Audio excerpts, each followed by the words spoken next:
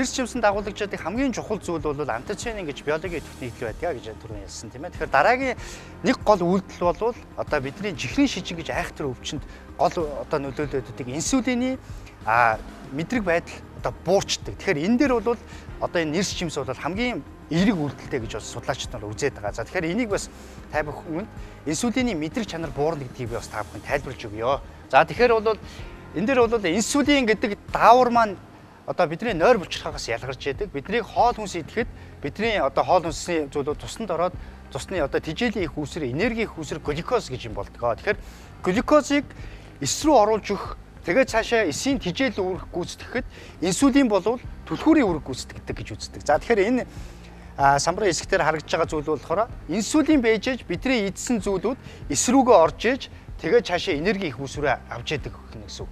Тэгэхээр инсулин маань хоёр зүйлийн зүйлүүдийг нэг нь болохоор хүний бие махбод инсулин ялгарл нь буурчдаг. Энийг бол дутмагчл гэж ярьдаг. За нөгөөх нь инсулин ялгараад байгаа мөртлөө эс нь очиж нөгөөдгийн рецепторыг таньж чадахгүй болчдөг. Энийг бол мэдрэг чанар буурах гэж яриад байгаа. За тэгэхээр нэрс жимсийг хэрэглэснээр энэ мэдрэг чанар сайжирдаг ийм судалгаа бол байгаад байгаа. За тэгэхээр энийг цаадах механизм яадаг вэ гэхээр за энэ зурган дээр харагдаж байна. Бидний одоо энэ ногоон жижигхэн зүйлүүд маань болохоор цуснд одоо орж иж байгаа бидний хүнсээс орж иж байгаа энерги их үүсвэр глюкоз байна. За инсулин энийг маань холбож авлаа. Холбож авангууд рецептор нь хүлээж авлаа. Эс дотор одоо жишээлбэл бидний энергийн шаардлагатай глюкозууд энд орж ийн тийм ээ.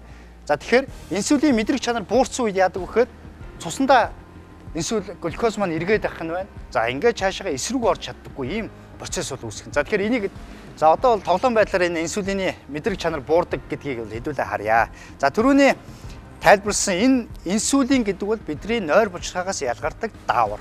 Энийн үүрэг юу гэхээр бидний хоол идлээ цусандах хоол идэх болгонд бидний хэмжээнд одоо энерги их үүсвэр болж цуснд глюкоз орж иж байгаа. За тэгэхээр глюкоз орох болгонд инсулин нойр булчирхаагаас ялгарч идэг гэсэн үг. За тэгвэл ингээд хоол идлээ цуснд одоо глюкоз явж идэг байх нэ. За тэгэхээр энэ бол бидний одоо 37 тэрлэн эсийн нэг эсийг төлөөлүүлсэн байгаа гэсэн үг. Тэгэхээр 37 тэрлэн эс болгон одоо цусаар дамжуулаад энэ глюкозыг бол эс рүүгээ оруулж явах хэрэгтэй. Тэгжээж бидний энерги их үүсвэр болж идэг гэсэн үг. За тэгэхээр энэ түгжээтэй байгааг та бүхэн маань харж байгаа.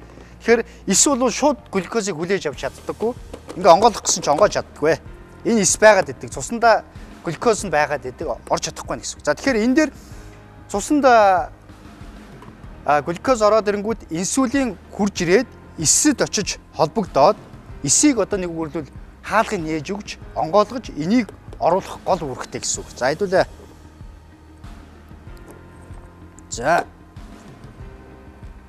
нэг үрлүүл инсулин маань одоо цоожийг онгойлгох түлхүүрийн үүрэг гүйцэтгэх нь байна. Тэгснээрээ бидний одоо тижэл эс рүүгээ орлоо.